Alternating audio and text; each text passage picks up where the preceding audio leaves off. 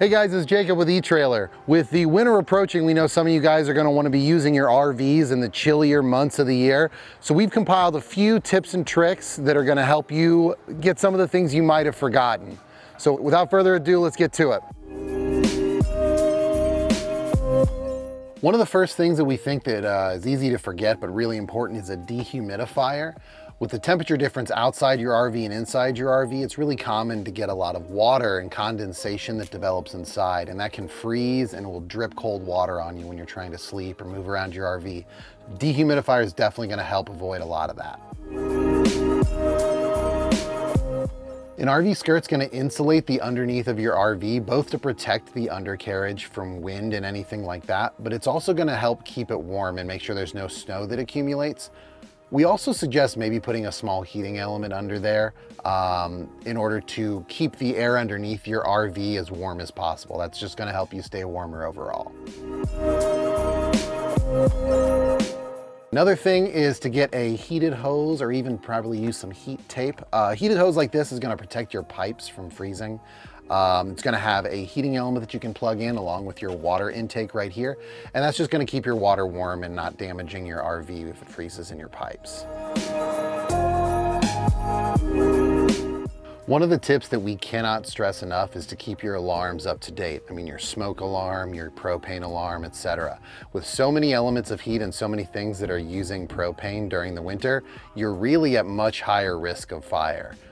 So you definitely want to make sure that those batteries are current and everything's up to date. You're going to be using a lot more battery power during the winter to keep your RV warm. I would highly recommend getting a battery monitor to keep an eye on them to make sure that when you need them, they're ready to go. It's much more efficient for you to hold on to the heat you've already generated rather than to heat up a cold RV. So we always suggest getting some vent covers perhaps for the roof of your RV and making sure your floors and walls are properly insulated, because once your RV is warm, you want to keep it that way. Traction mats are great for your RV and for your vehicle, but one good use that you might look over them is for yourself too. Putting a mat on the outside of your RV so you have traction when you step up and down can help keep you safe throughout your camping.